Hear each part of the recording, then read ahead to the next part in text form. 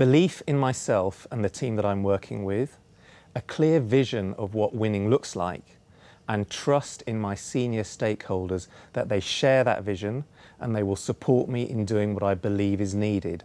That's winning mindset for me.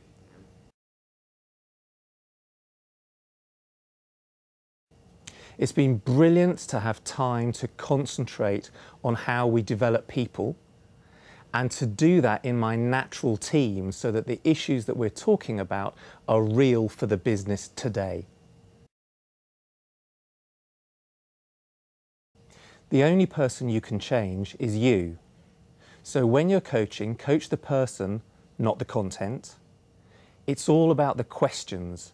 So ask great questions, don't make suggestions, and help people to recover information, create options, and make action plans.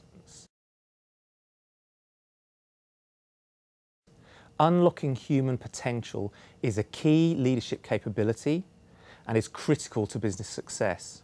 Coaching is at the heart of that.